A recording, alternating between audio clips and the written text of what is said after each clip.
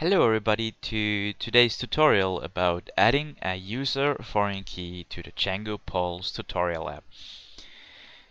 Just to start this off, we will not do the whole tutorial app. We will just use a GitHub repo. I will link it in the video description. This is as good as it gets. Like, just use a normal repository of anyone that you want to work on. This little repository just offers you the poll app with questions, and these questions have choices, and these choices have votes. That's it, nothing more. It has a date too. What is our goal? Our goal is to modify the question model and to say here created by is models.foreignkey. We could just say auth.user here, and maybe on delete is models.set null.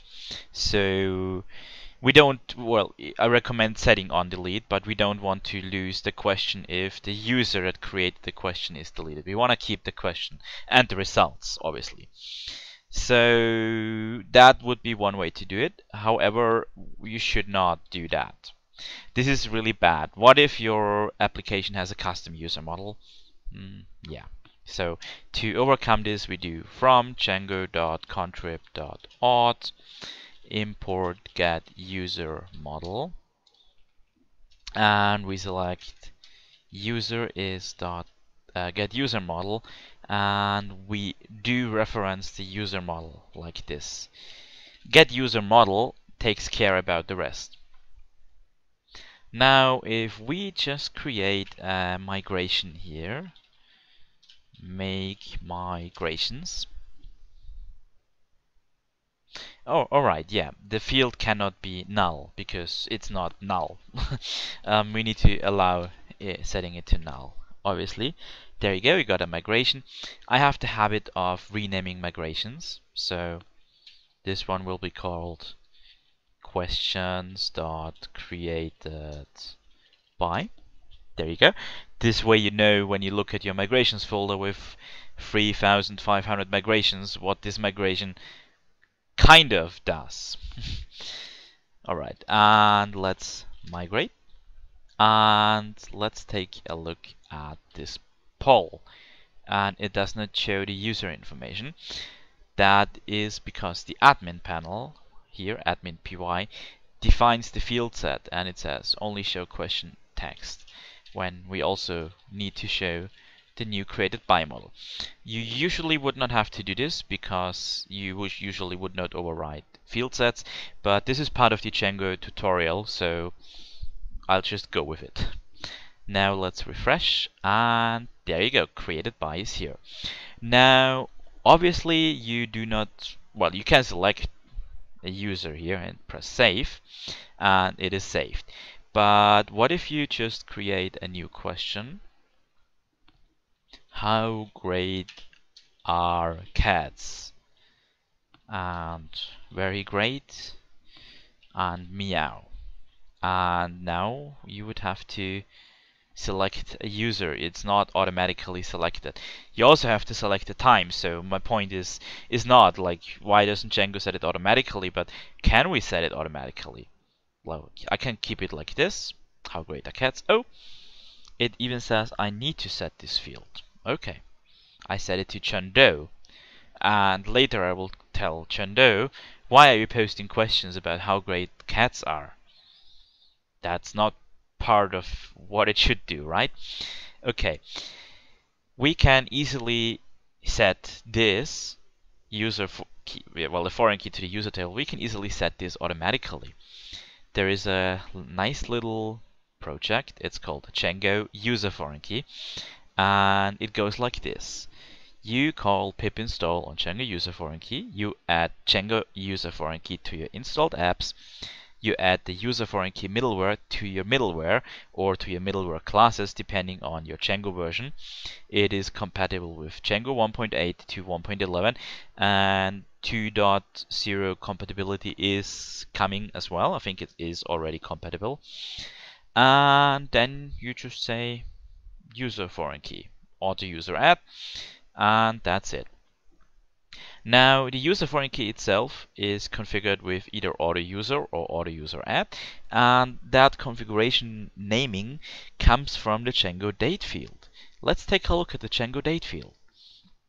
It says auto now and auto now add. Auto now is used as last modified, while auto now add is used as first created.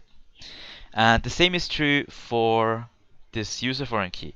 Auto user is last modified by, and auto user add is created by. So let's go ahead and try this out. First of all, we just do pip install Django user foreign key. It's already installed because I installed it 5 minutes ago. It is very lightweight. I can show you if you want. So next step, we would have to edit our settings py and add it here, Django user foreign key. And I would have to add it in my middleware, but I'm just copy pasting it from here. Also, please be aware, authentication middleware needs to be enabled for this to work, and it needs to come before the user foreign key middleware. So we just double check authentication middleware is here, and we just add the user foreign key middleware at the bottom of this list. Now, you might already know the magic that's happening here, because it's not really not that much of a magic. User foreign key middleware is just a middleware that takes the request and stores the user of that request so we can access it later. Now, where would we access the user? Well, here, to set it on created by. To do this, we will have to import the Django user foreign key. It's done like this: from Django user foreign key .models.fields import user foreign key. And instead of models.foreign key, we use the user foreign key. We do not need to set this, but we do need to set auto user add is true. Now we don't need the user model anymore, so we can remove that from here. User foreign key takes care of that. Just to confirm that everything is alright, let's see if this creates a migration. Yes, it does. It probably does something stupid. I don't know. It allows blank and null. Okay. Doesn't matter. If we would have used the user foreign key from the beginning, we would only have one migration. Now we have 2 migrations for this. I again like to call this something sensible, meaningful. I call it questions and user foreign key. And now I will migrate this.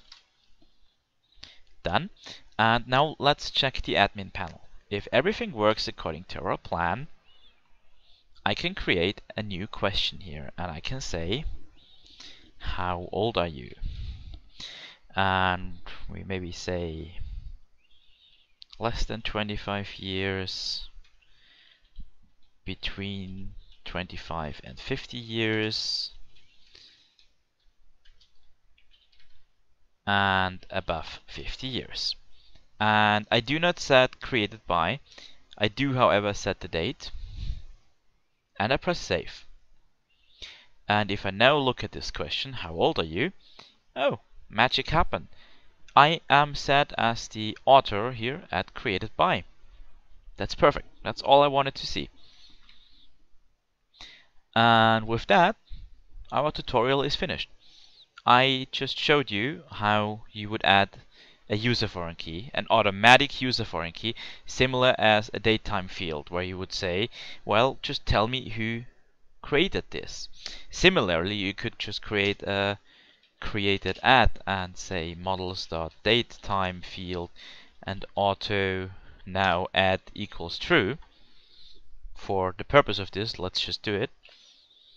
Make migrations. Oh yeah, you have to provide a default value here. In this case, I just say null equals true. So if it's not set, it's just not set. It already has a meaningful name. That's perfect. We will migrate. And oh, I forgot admin panel magic, right? We have created by, so we also have to have created at in here. Admin panel magic, no, cannot be specified as it's a non-editable field. We cannot specify created at here. That is great. Let's see if we create a new question. It is not showing me the created at information, and on the existing one it is also not showing me created at. That is great. That is so great. Maybe I can add created at in here. No. Okay, what's happening here is quite easy to explain. You can mark a field as non-editable. This does not mean that you should not be able to see this field in the admin panel, but it means you cannot edit it. But what you can do is you can edit here in your admin list display, created at and created by. So if we go to this one here, there we go, we can see who created the entry and when it was created. In this case, Django did automatically set the created at field when the migration was run. If we just add another question here and save it, then it would add the current time. This is alright, and so on. And if we edit an existing, like do you like trains, and we add some more question marks, the time stays the same. So it really just modifies the time at created at, and also it modifies the user only at created at. If we choose to change the user afterwards, then the user stays like this.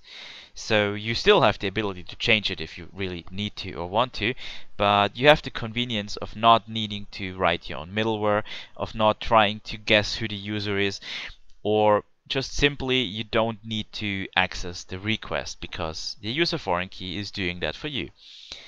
Now this would be everything I want to show you for this tutorial. If you're interested in how user foreign key works, just stay with me. Otherwise, I wish you good luck in using it, and feel free to comment, feel free to ask questions, and all the information you need for this is in the description video. Thank you for watching. Now for those that are still with me, let's take a look how user foreign key works. Before we look at user foreign key itself, we look at the middleware, the user foreign key middleware here. This middleware is very simple. It gets a request and it gets a response. When it gets a request, it sets this request somewhere. We will look at that. And if it gets a response, obviously the request is done and we can reset this request in our set current request method. Okay. Our set current request method is here in request, and it does only set an attribute in thread locals. So for each Django thread that's running, we just generate a thread local and we set the Django user foreign key current request as an attribute. Similarly, we can get the current request, and if we can get the current request, we can get the current user from the request, because the authentication middleware will make sure that if you're authenticated, the request object will have the user attribute set. That's what's happening here. Now we have this get current user method that's doing all the magic we need to do. This is now used in the user foreign key field. The user foreign key field overrides a pre-save method, and it gets the current user via the get current user method, and it sets the current user on the user foreign key on your model in pre-save. So you don't have an extra lookup or anything, it's just another attribute that's automatically set, that's automatically dealt by Django for you. If you have any questions about this, or any improvements or any ideas, feel free to leave a comment, post a GitHub issue or a pull request on this repository. The link is in the video description. Thank you for watching, and bye bye.